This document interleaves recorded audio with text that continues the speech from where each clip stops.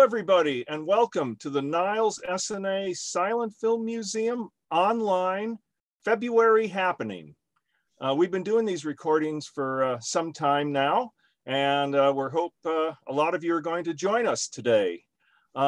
February has always been a good month for us because around Valentine's Day, during our live film shows, which seems like eons ago now, we were doing a Valentino for Valentine's Day show. And what better person to have with us today for our online Valentino show than the keeper of the Valentino flame, Donna Hill. Hello, Donna. Hi, Michael. Thank you so much for inviting me. And I think, if I'm not wrong, the last one that you guys did live, I was there for Four Horsemen. I think in 2020, I think, all those years ago. Okay. So I'm excited that you guys have invited me to present today. Okay, very good. If you would like to go ahead and start the presentation, it's all yours. All right. Donna Hill. All right, this is in conjunction with my book, Rudolph Valentino, The Silent Idol, and I thought it would be interesting to present the silent idol off screen, which is something his fans didn't often see. And this is Valentino as his fans saw him, which is the exotic, chic persona. And this is Valentino in private life. Here he is posing at the studio. That's his bungalow there behind him and his Franklin coupe car, which he commuted in more often than he did in his big expensive cars. And this is where it all began for me when I first discovered Valentino, and we're talking back in the ancient prehistoric days before video, before DVD, before streaming, back in the 1970s. I saw this photograph of Valentino and it made me question, because I had been reading about him and a lot of what I'd been reading was not particularly flattering. He was identified as being sort of a peasant, not very smart, kind of crass. And this photo just struck me as, here's a guy that's sitting here, behind the scenes. He looks very serious and studious, and I wanted to know who this person was. So that started me on a journey that began, I want to say, around 1976 and hasn't really stopped to this day. As you can see, even as a young 2 to 3 year old, Valentino was quite a looker. There he is with his elder brother Alberto, and this is about 1897 when he was 2.5 years old. He was never particularly studious, and he didn't care for book scholarship all that much. He was a scamp at heart and a naughty middle child. He was often reprimanded for bad behavior. He preferred sports and monkeying around with mechanical things and being outdoors. He did, however, receive excellent marks for his penmanship. And here he is in costume for the school that he attended in Genoa after his father had passed away. So it was due to the benefit of his father being a veterinarian that he was able to attend this school. But again, as I said, his marks, other than for penmanship and equestrian arts, weren't terribly high. Valentino, at the age of 18, decided to come to America. He sort of rigged it for himself by behaving as badly as he possibly could to get the family to say, okay, you're going to come to America and you'll be out of our hair. And this portrait is on his official identification papers. It's one of the last portraits taken of him in Toronto, Italy, which is where he was living with his mother. And he's a young man on the brink of adventure. Upon leaving for America, his brother Alberto later quoted Valentino as saying, "Italy was too small for him." In New York, when he arrived, he went through various trials and tribulations of life. He was a spendthrift and spent his nest egg pretty quickly and had to find work. He worked as a gardener, a busboy, and ultimately as a taxi dancer. And it was through taxi dancing that he met up with a very famous lady. Her name was Bonnie Glass. She was an exhibition dancer and had a club of her own called Shea Fisher, spelled with a F-Y, not F-I. And this is one of the few existing photographs of the pair of them. They're in costume for an Apache dance. And this photo is very rare, and I'm very honored that the Valentino family in my book allowed me to use a few photos from their collection, and this is one of them. So it's a great honor for me to be able to have this in my book because it's exceedingly rare. And this is from Valentino's period about 1916, when he was still doing taxi dancing. He had just finished dancing with Bonnie Glass and was partnering with a new dancer named Joan Sawyer. And he had with him his cards that he brought from Rome, which highlight his, quote, royal background. And the photograph here is inscribed to a name that will be familiar to the people in the Bay Area. Her name was Amy Crocker. And yes, that is the Crocker family of Crocker Bank. She lived in New York and held salons on Sundays, and that's how Rudy got to meet her. And this photograph is signed to her in his native French, and it is one of the few documents that exist where he's actually signed with his real name, which is Rodolfo Guglielmi. Very few things have I seen with his legit real name, other than a few contracts and stuff like that. This is one of the few photos that he actually signed with his full name. This is a photo dating circa 1915 or so. It's in Atlantic City, and Rudy always had a passion for speed. This was something that he developed in Italy with the Fiat automobiles that he ran across. He loved to take things apart. And I don't think this car is his because he didn't own his first car until years later, but he's posing very proudly in front of it. And I'm sure that given the opportunity, he would have backed it out and driven quite speedily away and probably crashed it into something. And as I mentioned in the prior slide, this is a few years later. This is Valentino circa 1921-22 in front of his home that in Whitley Heights. He is sitting in the Cadillac that he just restored, and he's with his friends Douglas Gerard, who's there in the front seat with him, and Robert Flory, who's the gentleman with the big sweater, and then the gentleman behind him, I believe, is is his manservant. I can't remember, and I'm blanking on his name right now. What you don't see in this photo, because I've cropped it down, is the Cadillac is still on blocks, but he had just finished it and he was very proud of working on the car. And here he is in Paris in 1923 with his wife, Natasha Rambova. They had just completed the Mineral Lava tour, and he arranged to rent cars from the Parisian automaker Avion Voisin, and this is his rental car. He had also ordered a car for himself, and I think had Voisin realized what a reckless driver he was, partially in view of the fact that, like myself, he was extremely nearsighted and didn't wear his glasses, as far as I know, if he even had more than one or two pairs. Natasha later wrote that the driving was so stressful for her that she, in the midst of their trip to Italy, she got as far as Rome and then backed out and ended up going back to Nice, where her parents had an estate. And he ended up driving the rest of the way by himself down back home to Toronto. So there is no word on what condition the car was when he brought it back to Paris, but I suspect it was more than a little bit worse for wear. This is a wonderful shot that I love of Valentino test driving a Voisin in the Bois de Boulogne in 1923. And sitting behind him, of course, is the chauffeur that was assigned to him to test drive the car. But of course, Rudy had to get behind the wheel.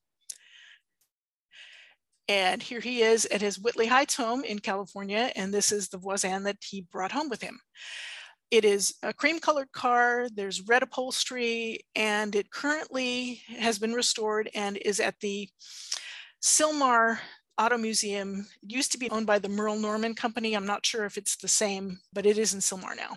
And you can see the car, and it's quite big and quite attractive.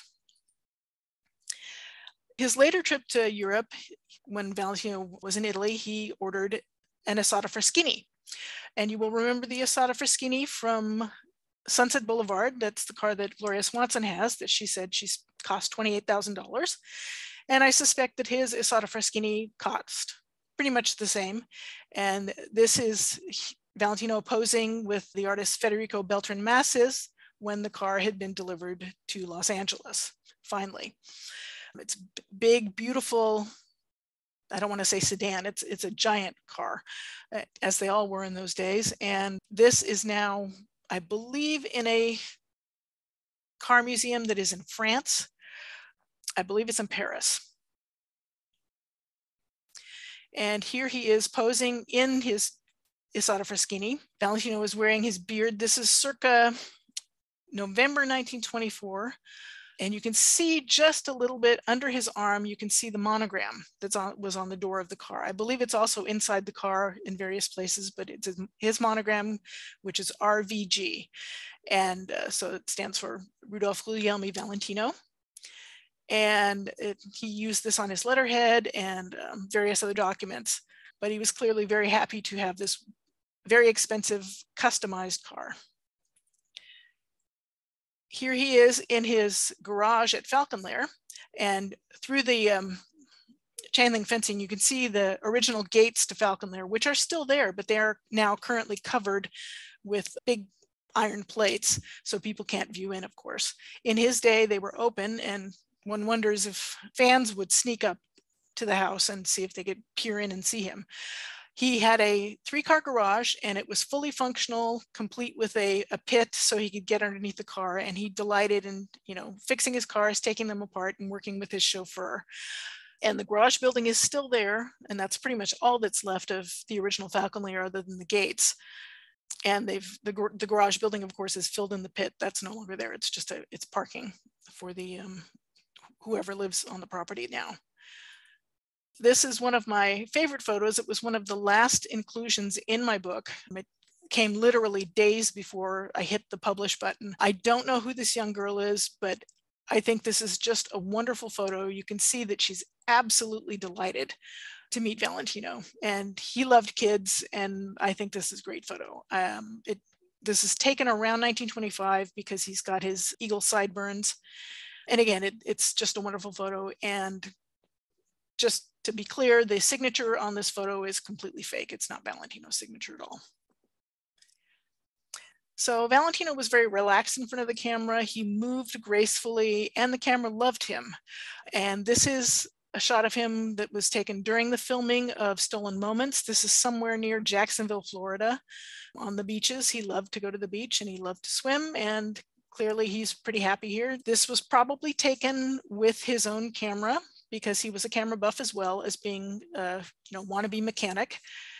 So it's a charming photo. And here he is. This is in Chicago. This is in 1925. And there are some other photos that I don't have taken on the same day showing him meeting kids at this train station in Chicago. And again, it's just wonderful. Left here, you will see a publicity photo that was taken circa 1921-22 on the Paramount studio lot. And then the photo on the right is Valentino arriving in Southampton in 1923. And he's, had a nice crossing after a very arduous 6 months dancing across the United States and Canada during the Mineral Lava tour. And it was a well-deserved vacation. And he looks pretty relaxed and happy and ready to return to Europe for the first time 10 years after he'd arrived in the US. Now, Valentino had a very special relationship with animals. They always seemed to gravitate toward him, and he loved them. He had a series of pets, many dogs. This one, it's hard for me to tell if it's actually one of his. He had 2 German Shepherds at the time named Marquis and Prince and Marquis.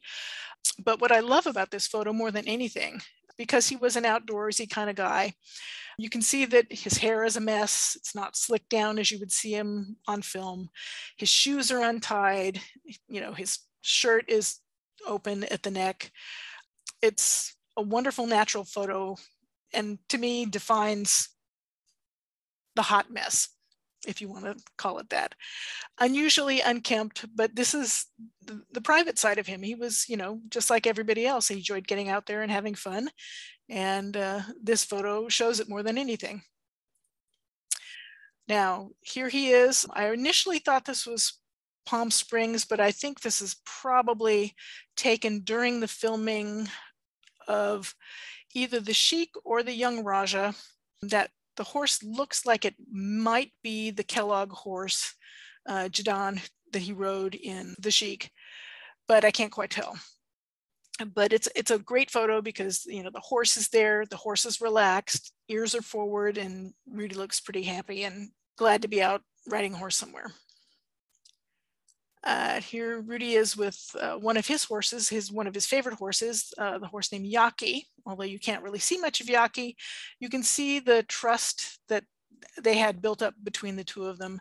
He rode Yaki in both the Eagle and in Son of the Sheik, and he was a former police horse that Rudy bought in New York.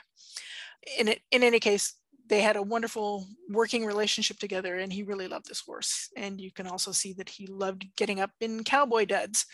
Lots of fringe here, lots of beautiful tack on the horse. And Rudy did ultimately want to play in a Western, which didn't happen, unfortunately. Here he and Natasha are in another very rare photo. This is one of the few photos, if not the only one that I've ever seen, in Natasha's bungalow apartment that she had on Sunset Boulevard.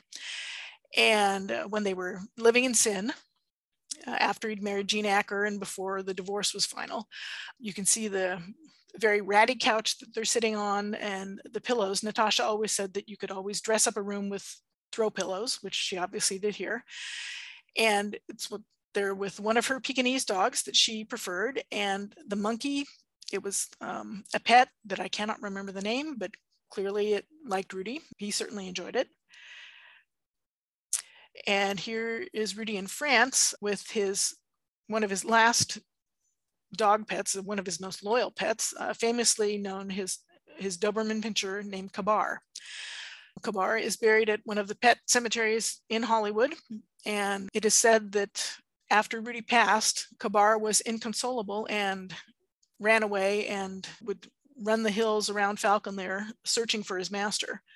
Kabar died in 1929 and still gets flowers to this day. Now, early on in his career, Valentino discovered the joys of Palm Springs. This was before Palm Springs was the fashionable enclave it is today, even before the fashionable enclave it became in the late 1920s, early 30s, when Charles Farrell, the other silent star of Fox Studios, became mayor of Palm Springs and did much to promote it. Here, Valentino is pictured with a famous local eccentric. He was a hermit, and his name was Bill Pester. And Rudy met him in 1919 with his future good friend, who he ended up bunking with in one of the few hotels in Palm Springs, Paul Ivanhoe, who is a name that will be familiar to people as a cameraman, assistant cameraman, but more generally, at least in the Valentino world, as one of Rudy's close friends. And this is from the same era, about circa 1919. I have no idea who the gentleman is in the uniform, but Rudy loved to ride horses. And, you know, as I said, he learned from his school in Genoa how to ride a horse, and he enjoyed it, although he wasn't always terribly graceful when getting on a horse. This photo is, of course, one taken by Paul Ivanhoe from Rudy's camera. And here he is, finally on the horse and ready to go out and travel in the hills. Natasha also enjoyed Palm Springs, and here she and Rudy are at, I believe, at the hotel that was run by Dr. White, who was a witness to their marriage when they went from Palm Springs to cross the border in Mexicali and get married, which caused a whole host of other problems for Valentino, which we may or may not discuss later. I'm not sure if I've got photos of the wedding here. But here you can see just in the very back at the Takits Falls, there's Rudy in the water holding onto a rock, and Natasha with her hair down there on the right in her wool bathing suit, enjoying the river there. And I don't believe you can go in the water there anymore, so this was enjoyable for them. They loved Palm Springs and vacationed there often. As I mentioned earlier, Rudy did have a camera obsession, and here he is on the set of The Sainted Devil, which is unfortunately a lost film. But here he is filming his own home movies and shooting the sequence that is being shot at this point. Next to him in the boater with the movie camera, who you can't see, is cameraman Harry Fishbeck. And the gentleman below with the megaphone under the umbrella seated is the director Joseph Henneberry. And this film was shot in New York, and as I said, sadly it's lost. There's only a few seconds of film that exist, and I've got them posted to my YouTube channel, but it's literally about 5 seconds worth of film. Here he is, circa 1916, 1917. I'm not sure where he is, but his camera is next to him, and he's posing for a photo taken by a friend. I think this is probably when he was on tour in The Masked Model. But again, there's no identifying information, and the Valentino family had no idea either, because I think it was removed from the scrapbook that it was in, and either the pages were lost or there was no identifying information on the back of the photo. But I love it. It's a great photo, Rudy being very touristy. Here he is again on the set of Saint Devil. He's threading film in his camera. Here he is on the set of Blood and Sand, and this is one of his still photos. The viewfinder up top is sort of like an early version of a Viewmaster, if any of you remember that.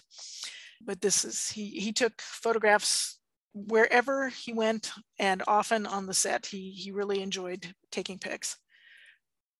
Here he is again. This is at the Astoria Studios in New York. He's taking a photograph of his co-star, Nita Naldi, who has a very adorable puppy in her arms.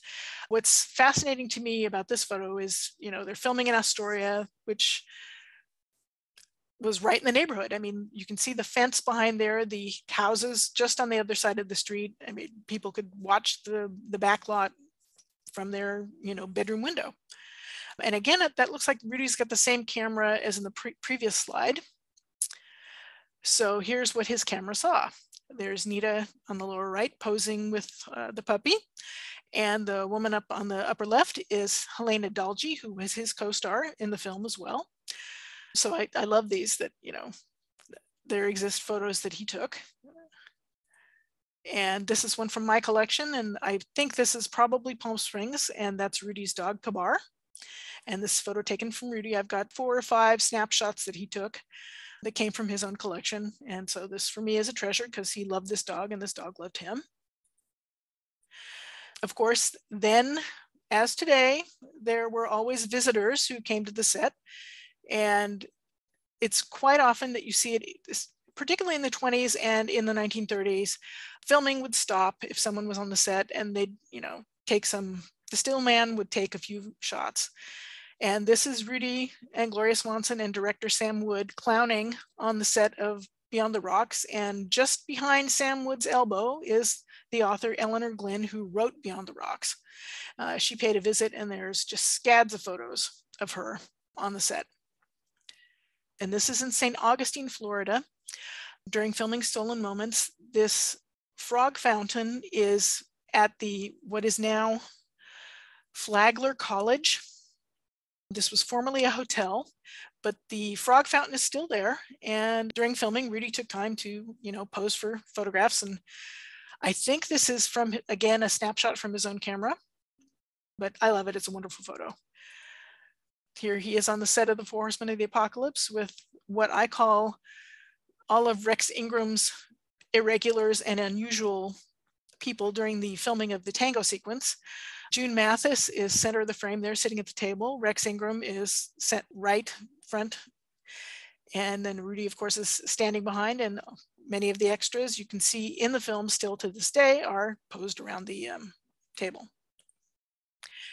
This is another one of the snapshots that I have from Rudy's own scrapbook. Here he is posing for a gag shot in front of his own grave from Four Horsemen. Spoiler alert, he dies in the movie. And far, far, far behind him, you can see that Nigel de Brullier is waiting for his sequence to be shot, because he's waiting on the far side of the graves.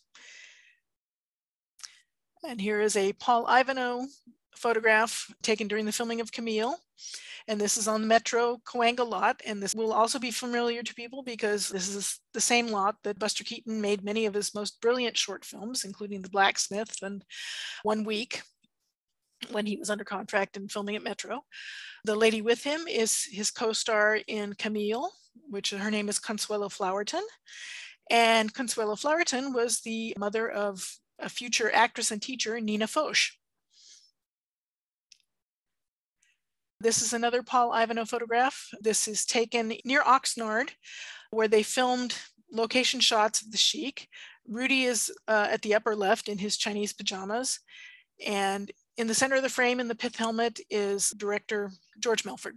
And to Melford's left is Agnes Ayres, and the rest of the people are crew members. And this is the lunch tent on location. And you can see Rudy there at the center table on the left. The gentleman with the small mustache is the set director. And the lady next to Walter Long, I don't know who she is. On Walter Long's right is Agnes Ayres. The one on the left, on his left, I don't know who she is. And then director George Melford there is on our right. Again, back on the set of Beyond the Rocks, there's Douglas Fairbanks and Mary Pickford paying a visit. Not sure if they're visiting Rudy or if they're more interested in visiting Eleanor Glynn, but there are a couple of photographs from when they did come to visit the set that day. And this is one of my favorite candids behind the scenes during filming. Rudy and Gloria Swanson are in costume for the flashback sequence, and they're, as film stars do to this very day, sitting on the set and waiting for the setup. There's so much more waiting going on than actual acting. This is during the filming of Blood and Sand.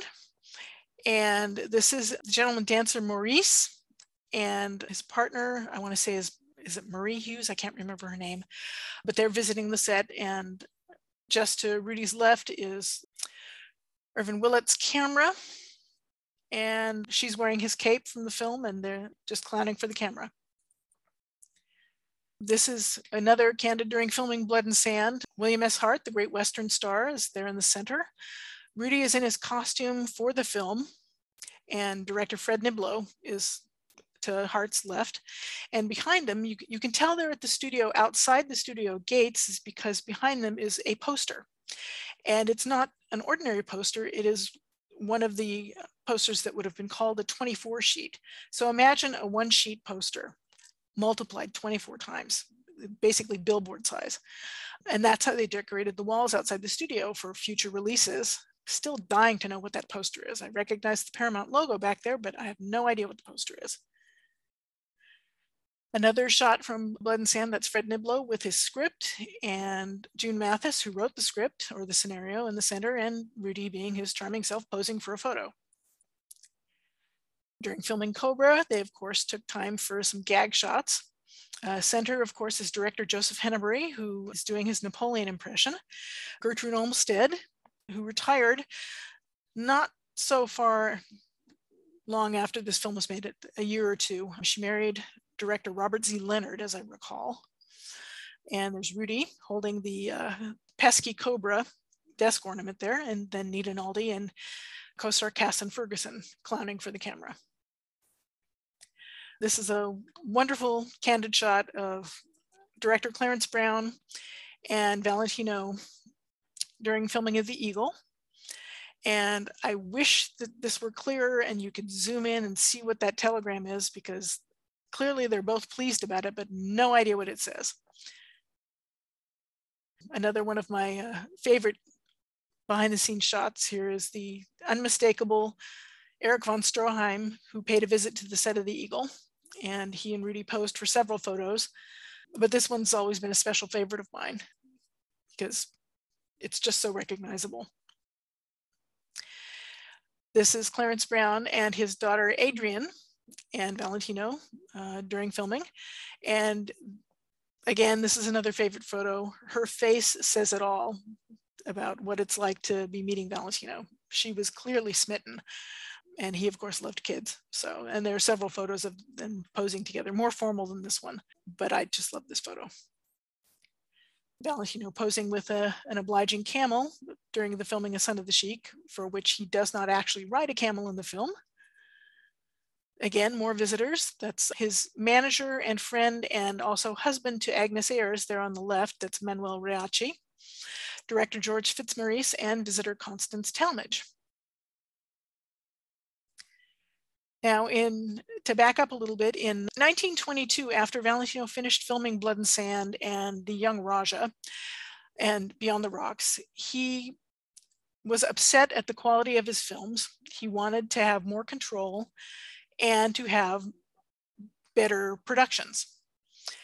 He didn't get that. He felt that he was not getting the artistic control that he deserved or wanted, considering the amount of money that he was bringing into the studio. So he went on strike. The upshot was, of course, that Paramount filed an injunction that forbade him to work in theater, to make other movies for anybody else. That was later lessened just a little bit by a judge, and Valentino was allowed to appear because he had to earn a living, but he couldn't appear in theaters. So he went on what is now known commonly today as the Mineral Lava Tour. He was hired by Scott Preparations, the Mineral Lava Company, to promote their beauty products by dancing a cross-country dance tour.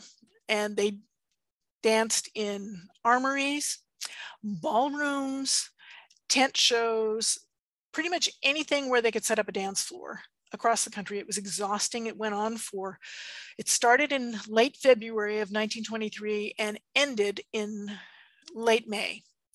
They made over 90 stops across the country, and they went up to Toronto, Canada, and I think Ontario and Vancouver. And here is a photo of Valentino on the road. You see him circled there and the crowds that gathered to meet him. And this is just a small crowd. Here he is posing on the Leviathan, returning in November 1924. And the little boy you can see seated up there is Jackie Coogan, who was also on the same ship, who had a great time. And this is from 1926. This is Valentino traveling to Europe. That's Manuel Riachi with him again. And they are posing on the ship and they're playing shuffleboard. Again, we're back at November 1924. This is New York. I think it's New York or Chicago. Valentino and Natasha changing trains, waiting to return to California. There was a lot of brouhaha because he came back wearing a beard. When the pair returned from Europe, he was scheduled to make his first independent film, which was a film that was working title was called The Hooded Falcon. He was going to play a Spanish Moorish character, and he grew a beard for this. And of course, publicity was arranged that this was a big brouhaha and the barbers of America were all upset. In reality, that was all just publicity arranged by his manager. But he was famously shaved of the beard once he got to Hollywood. And Valentino, of course, enjoyed adventure. And this is him arriving in France in 1923. He and Natasha had just flown across the channel. And she looks pretty happy because I think she's glad to be on solid ground. This is another thing you may or may not have noticed, that I have a slight obsession with Valentino with a mustache or facial hair. I very much like him with that. I think it's attractive. And he is sporting one here. This is 1922. This was taken in New York. He is seeing Natasha off. She's going to Europe with her parents, and he's about ready to head back to Hollywood to make another movie. And this is in between times when they first got married in Mexicali and had their second marriage, because of course, in between, he was tried for bigamy. This is Valentino at the 3rd and Townsend train station in San Francisco. He came up to San Francisco often. He famously later on, he came to San Francisco first in 1917. And this was during the tour of The Masked Model. We're not sure when he actually left the tour, because I have in my book a hilarious photograph that is credited to be Valentino in The Masked Model. And of course, it is absolutely not him in the photo. So somewhere between Reno and San Francisco, he left the company, ended up in San Francisco. And among other jobs, he got a job with the Sanborn Insurance Company and went door to door selling bonds. Now, of course, he admitted himself he was an abject failure at this, and it also didn't help that people were not buying insurance bonds because they were at that time buying Liberty bonds to fund the war.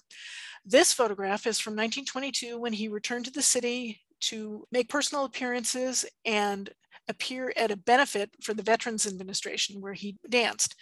The lady to his left is Ivy Crane Lombard, who he met in 1917. And I don't know who the lady is on the right. But again, I love this photo because it's taken here. Valentino with his family here, his brother Alberto looking very warily at the news cameraman, his sister-in-law Ada, his nephew Jean, or Jean, I think the family calls him Jean, so. And he is wearing a calfskin coat that Rudy bought for him that he absolutely loved. And the dog is a wolfhound that he had recently purchased and was traveling back to California with him. And his name is Centaur Pendragon. And Alberto was horrified because the dog cost something like $500 at the time. And I haven't done the calculations to what that means in today's money, but it was ludicrously expensive for a dog. And here is Rudy when he first met his nephew in Rome in 1923. Jean is about 10 years old here, or 9. And Rudy was a very doting uncle. He loved having him with him, and he enjoyed meeting him and spoiled him rotten. Here Rudy is with his manager's 2 boys, the young Ullman boys. That's Daniel and Robert. And this was taken at the Ullman's house in Beverly Hills. A nice snapshot of Rudy, and he loved the kids and spoiled them too. Now, this is a photo I am 99% sure is taken outside Natasha's bungalow. Rudy's in silk pajamas, and his friend Douglas Gerard is getting hosed down. The backstory of this photo, I have no idea. It's taken by Paul Ivano. Not at all sure what's going on here.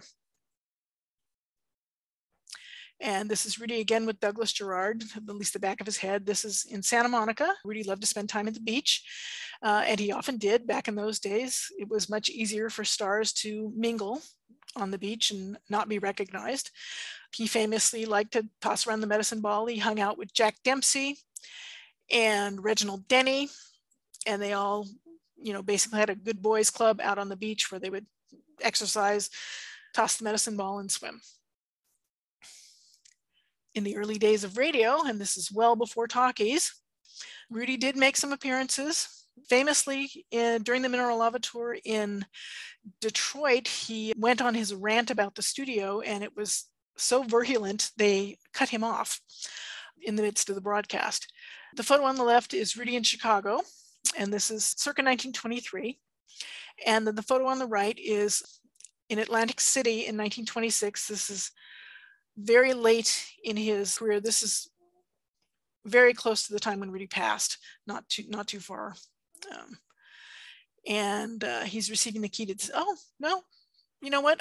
I'm sorry. I think this is the Mineral Lava tour, and he's getting the key to the city, but it is Atlantic City. And again, during Rudy's last tour, when he was promoting Son of the Sheik, when he stopped over in Chicago, he ordered a brand new custom radio. This is not the radio, but this is him shopping at the venue to buy his radio. He ordered it, it was constructed, and sadly, he did not live to see it. It was later sold in auction not too long ago, and I don't know who owns it at this point.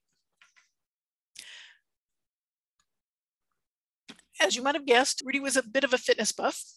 He went so far as to pen a booklet called How to Keep Fit, which is the rarest Valentino volume out there.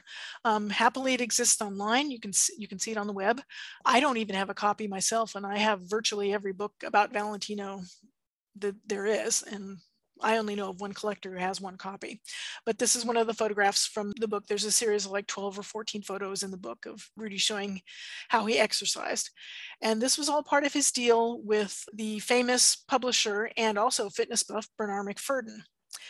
Now, McFerden published many magazines. He was a one-man media mogul in the 1920s. And here is Rudy at McFadden Publications in Chicago, where he had just signed a contract to do several things. One, he was going to write a book of poetry called Daydreams, which he did, and it was a huge success. And you can still find copies all over the place today.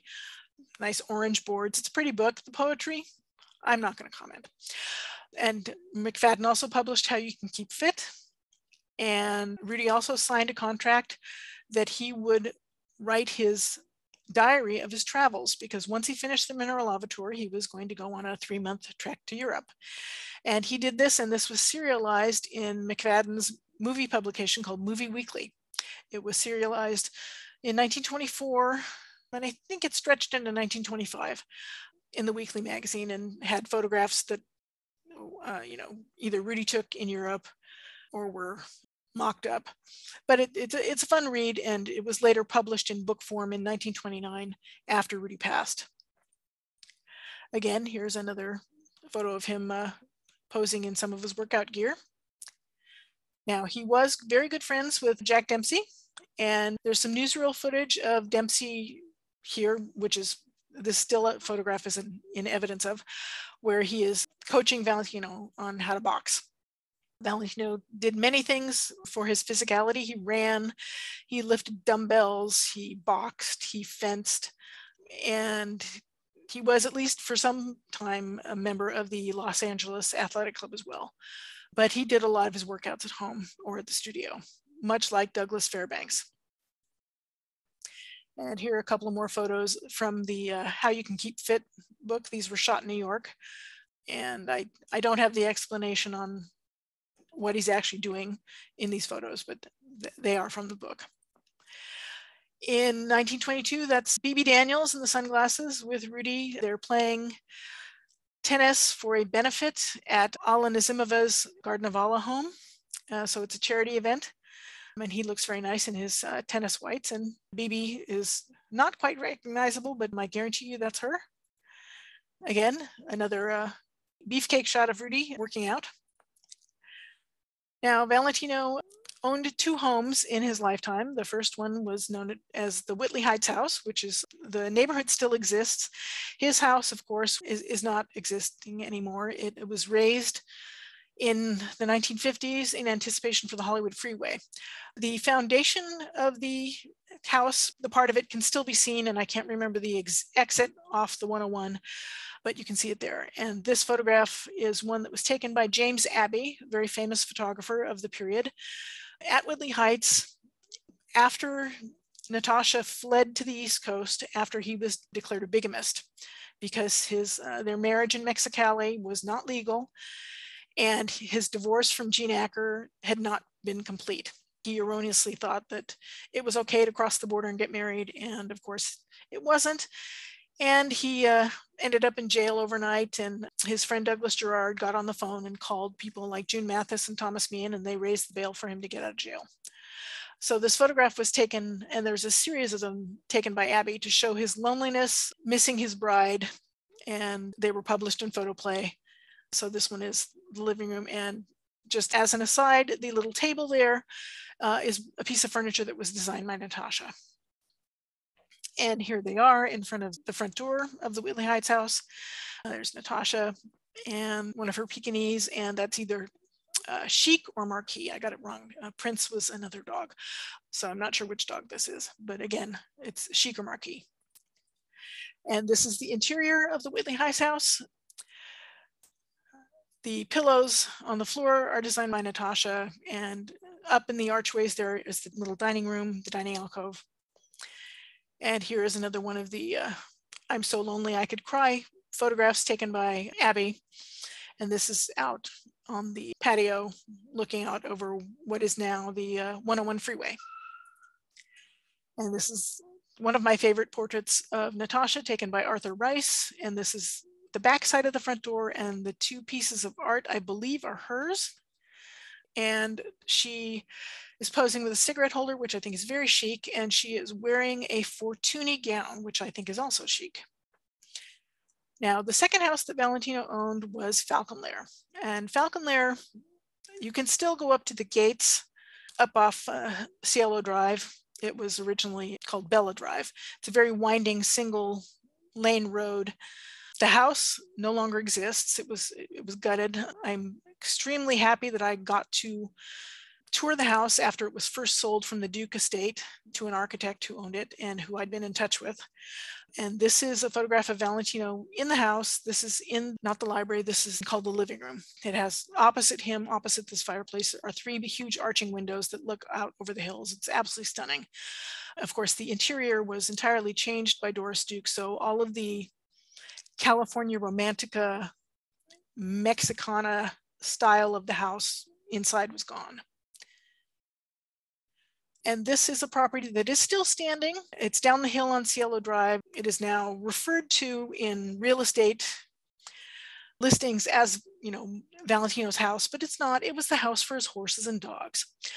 And so this is 1926. He's out there with a few of his dogs, and his nephew Gene is there on the right, you can see, and you can see the stables. And the house design looks much the same today. You can see the 3 big openings where the stables opened out.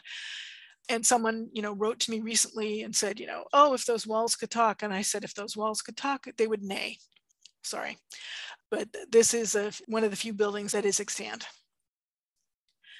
Now, Valentino, when he met Federico Beltran Masses, he took up painting as a hobby, and Masses taught him. And what you see on the easel there is Valentino's small copy of the painting La Gitana, I think it's called, that hung over his bed in his bedroom. And it was a Beltran Masses painting that he purchased and that he copied.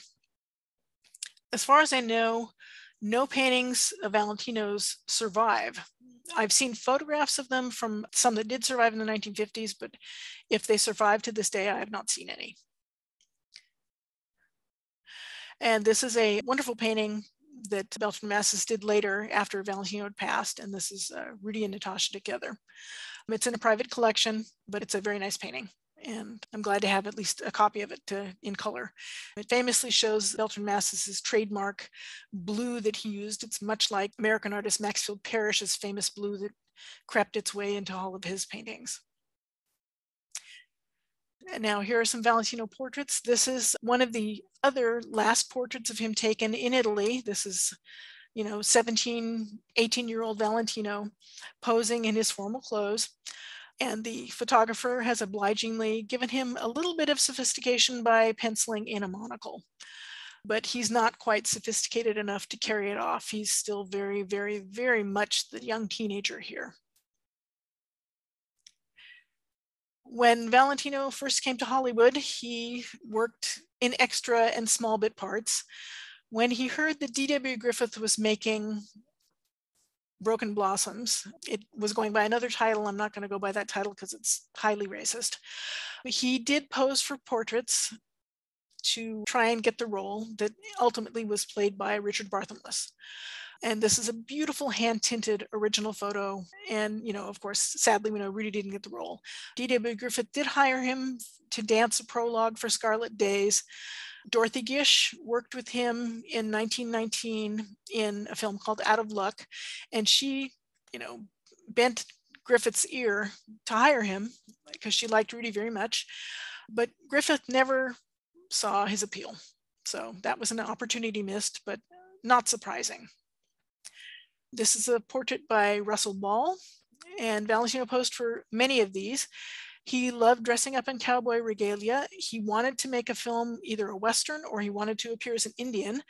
So in this series of photographs, he is wearing little more than a loincloth. And these were quite the flapper's delight when they were published in movie magazines. This is an early portrait taken around the time he was making Four Horsemen. While he was a fitness buff, one of his few vices was that he was a chain smoker. You can rarely see him in candid photographs or often in portraits where he's not got a cigarette in his hand. It is one of his few physical vices, but nobody knew what cigarettes would do back in the day. This is another wonderful portrait from 1923. It was taken with a series of portraits that Valentino posed for James Abbey, and this was during the Mineral Lava Tour. This is, of course, one of the photos from the Mineral Lava Tour. It's a James Abbey portrait, and they're both in costume. Natasha was a famous dancer before she met Valentino. She danced with Theodore Kosloff. and took the stage name Natasha Rambova to be a, quote, Russian dancer. And they did a riff on the famous tango from the Four Horsemen of the Apocalypse as part of their program as they danced across the country. This photograph is taken in New York. This is right before the Mineral Lava Tour started. The pair were on the board to plan the Actors Fund benefit in January of 1923. And so they're posing for White Studios. They're on the stage. They're in Daniel Frohman's theater. This is a portrait by a lady who became one of Valentino's good friends and one of his preferred photographers. He visited her studio every time he went to Chicago. Her name is Mabel Sykes. And this is also one of the first photographs I ever purchased of Valentino when I began to collect. This is another early photo. This is circa 1920. The photographer's name is Shirley Sloan, and she took several photos of Valentino in the 1920-21 period, and they're all really wonderful. And this one I'm quite taken with. And when Valentino moved to Paramount, he sat for a series of wonderful photos by the then house photographer, Donald Biddle Keyes. Keyes was a wonderful photographer, and he took some great shots of Valentino in costume for the Chic. And this one is particularly great, in my opinion. This is Valentino arriving in Chicago during the Mineral Lava Tour with his beat up valise there on the table. And this is at the Hotel Blackwell, I believe. And the hotel was just recently remodeled and is still in business to this day. And this is another photograph. This is taken in 1926. This is one of the later photos taken of Rudy not too long before he passed away. I love the photo, even though, you know, he is a little bit sick here. And clearly, I think more than anything else, this was a hot day because, you know, he's sitting there in his t-shirt. But you can famously see his slave bracelet on his right wrist. And of course, a cigarette in his left hand, naturally. But I want to thank you for enduring my slideshow, and I hope you enjoyed it and that it was informative. And thanks, everybody. Oh, okay. Donna, thank you so much for this talk. Wonderful talk. I just want to let you know that at our museum, we have Donna's book. If you want to own an extensive collection of photographs, this is the best collection of photographs in one book that you will ever see. And we have copies in our museum store. So come and get them. And thank you for putting out this book, Donna. Thank you so much, Michael. It was truly a labor of love. And while I've collected since the, late 1970s, about 1978, I think I bought my first photo, I had the help of many collectors and archives to gather what I thought were the best photos. And so I tried to do my best. It was labor of love. And I was very happy to have that out there now. Okay, now today we are doing, this is a recorded Zoom here, but later today at 5 p.m. Pacific time, 8 p.m. Eastern time, we will be doing a live Zoom with Donna, and it will be a Q&A. So anybody that wants to come in, the link will be down there at 5 p.m. and can ask Donna any questions she wants about Rudy. For instance, this picture that I found for my background, do you know where, possibly know what that film is from? What that picture is from? I think that's from the Young Raja. Okay, well, we'll have to go with that. Okay, thank you so much for this talk today, Donna. And thank you all for watching and have a good day. Thanks for having me. It was great. I really appreciate it.